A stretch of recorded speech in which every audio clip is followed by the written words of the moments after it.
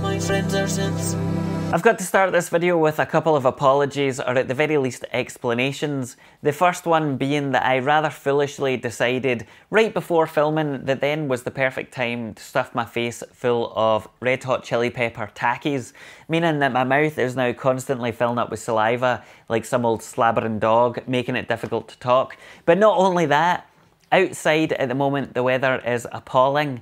It's been blowing a hoolie here in Scotland for over a week or so. And whilst that isn't all that unusual for this time of year, the flat that I live in is within a building that is very old. The windows are not properly weather sealed, and so it is very likely that you'll be able to hear the wind whistling through what's left of the rubber seals, and so I apologise for that. Maybe I could wait for the weather to improve before I recorded any more videos, but given that I do live in Scotland, then that would probably mean that I would never make any videos ever again. So I'm sorry, this is just the way things are, and I'm just going to have to live with it. Now, for the past couple of months, I've been experimenting with quite an unusual and unique synthesizer, the Lyra-8 from Soma Lab. I do have to say a massive thank you to Signal Sounds here in Glasgow. They're a boutique electronic instrument shop, and they have very kindly allowed me to borrow one of their demo units to try out and also to do some videos on, so thank you to Signal Sounds. I will be doing like a feature video or like a full review video of the Lyra-8 at some point. But in this video, I just wanted to talk about a specific feature of the Lyra-8 that I don't see too many people talking about or demonstrating. Now, the Lyra-8 is quite different to other synthesizers in the sense that this isn't really a device where you create the perfect sounding patch and then feed in MIDI notes or pitch CV to control and replicate that sound. Its focus is much more on sonic exploration. It's really kind of a drone synthesizer, and because of that, it's much more suited to the creation of atmospheres, ambient music, and all that kind of good stuff. It can do everything from kind of beautiful ambient sounds right up to something quite haunting. And people even just like using the device to kind of meditate on, because it is really satisfying just to sit for about half an hour, and tweak the sounds. And that's coming from me, someone who is not a big kind of sound design or ambient music person. Many of the videos that you see demonstrating the Lyra-8 will talk about how uncontrollable or unpredictable it is, and often focus just on the ambient or sonic exploration side of it. However, there are some ways that you can kind of wrestle it under control a wee bit and give rhythmical qualities to the sound, and so that's what I'm going to show you in this video. One way that I've kind of found to more neatly incorporate the Lyra-8 into an actual song production workflow rather than just exploring different textures and sounds. And so that's what I'm going to take a look at. So this is the Lyra-8, and in order to understand what I'm going to be talking about in a minute, you need a basic knowledge of what's going on here, so I'll give you a very quick rundown. First of all, we have 4 groups of 2 oscillators, so 8 oscillators in total. You can trigger each individual oscillator separately using these conductive points at the bottom, like so. Each individual oscillator can be tuned using these knobs here.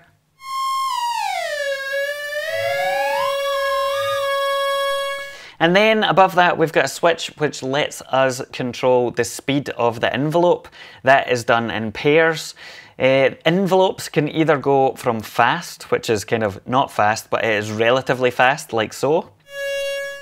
And that's the kind of decay time you can expect with the fast envelope. But if I flip it up,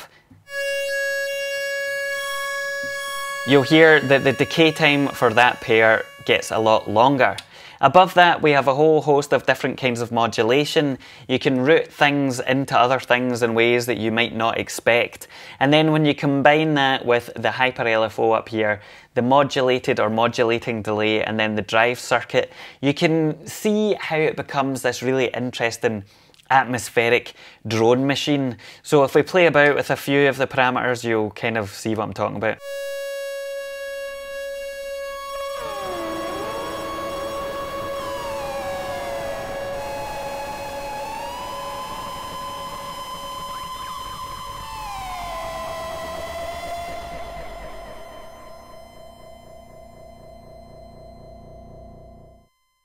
It kind of sounds like something from outer space, which is very nice.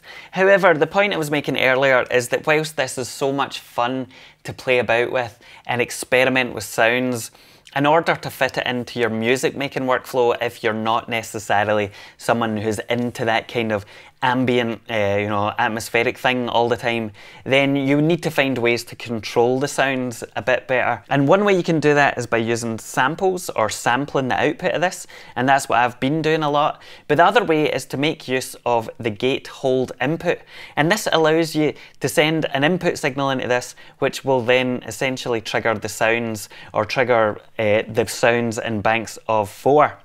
Now, the way that we do this is that we manipulate, or we would turn this hold knob, and if we turn the hold knob up, that means that this bank of 4 oscillators here, will then play when I send a gate signal into this. So on my modular up here, I've got a clock running going into an envelope generator, and in theory, when I turn this hold knob up, the first bank of 4 oscillators here should play in time with the clock. So let's see if that actually works.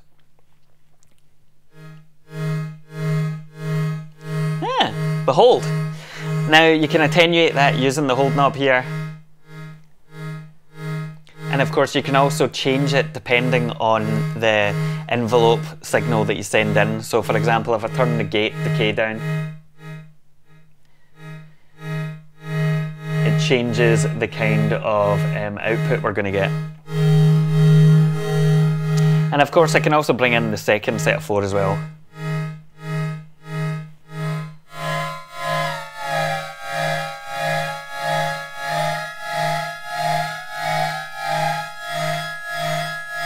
And then we can muck about with the effects.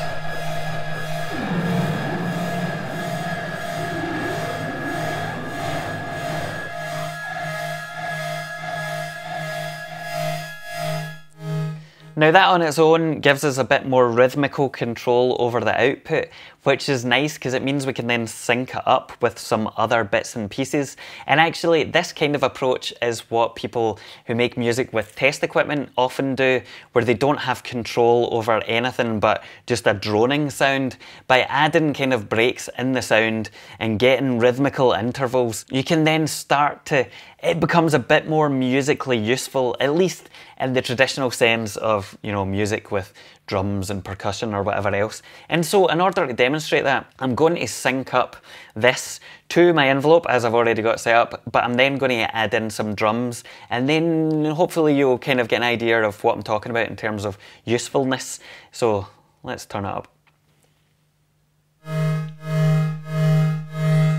I'm going to add in a kick drum, which is synced to the BPM.